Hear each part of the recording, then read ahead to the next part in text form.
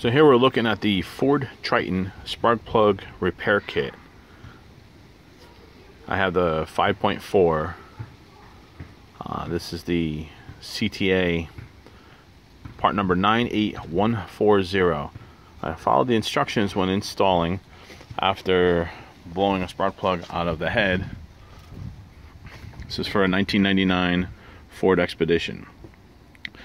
So I'd say maybe like 2 to 3 months later, I had a misfire, and I didn't think it could be the spark plug since I just replaced it. So I went through the headaches of moving the injectors around. I actually had cleaned the injectors, moved them around, still had a misfire on number 3.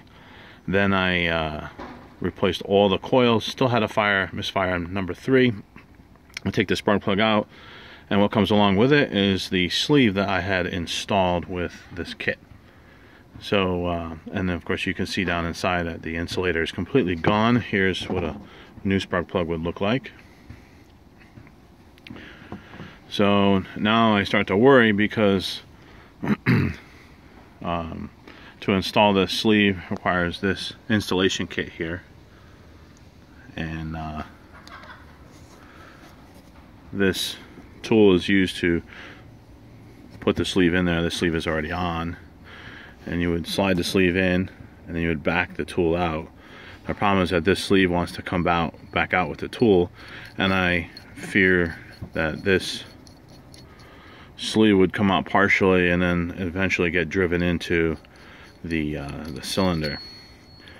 So anyway, once this sleeve, if done properly, is left in the head, the tool gets turned upside down, and it's tapped on top to flange out the sleeve, so the sleeve would set itself into the head. I have to tell you that I've changed the spark plug in this cylinder probably about 6 times. It only lasts about 3 months before it blows apart the insulator. But each time the sleeve comes out with it, you can see that I had put on the orange silicone as recommended by the manufacturer of this setup. So I went online and did some more research on other systems. However, none of the sleeves from the other systems are compatible.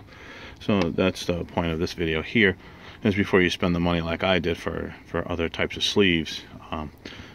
This one here, this is from the time-sert company, and I'll give you the part number right there. It's part number 51459. So you'll need the complete installing kit to use these inserts. But this insert here, the way this one works, if you use the system that comes with it, what happens is the last thread would push. It's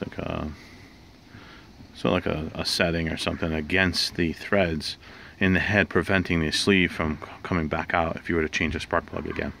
This has a nice ridge on top, so it prevents the sleeve from going through the head into the cylinder. The other company that I looked at is the mountain spark plug insert, part number MTN 9201, and this one here is, you can see it's much larger. Also has the flange on top, and I think what this utilizes the force from the tool to install this, so it's tight into the head, unlike the one from CTA, the Recoil company. And this is all that it would hold into the head once it's flanged out. So anyway, rather than buying the tool, each of these tools range anywhere from like $200 to $500, depending on where you find them, who has them, and stuff like that. But you can see that the mountain company uses a nice thick insert and a heavy flange on top, and I believe that once this is torqued into the head, that this would resist coming out with the spark plug. But you know what, even if it did, you put the spark plug back into it, you don't have to worry about driving it through the head. This one here is gonna require some finesse. What I wind up doing with the CTA brand is I put the sleeve on using a bunch of cloths around the sleeve, and a pair of pliers, I force the sleeve back onto the spark plug, which then will follow the taper up and it'll expand the top, so that'll prevent driving the plug and the sleeve into the cylinder. I kind of like this time-sert here. Unfortunately, if I was to redo the head, I don't think I would use the time-sert at this point, because I've already opened it up and you can see that the diameter of CTA and time-sert are similar, so I couldn't, the threads are not the same. The time-sert's a little bit larger than the CTA, so I would not be able to use the rethreading tool to put this back in. If you made a mistake, I would feel comfortable with going with the Mountain Company, against MTN 9201. You know, if you made a mistake, there's enough room on here to I'll lay them next to each other so you can see it, to rethread the head. You can see the difference in the diameter. So I hope this review kind of guides you in your choice and selection of the 2 tools. I'm sorry, the 3 tools here in making your repair.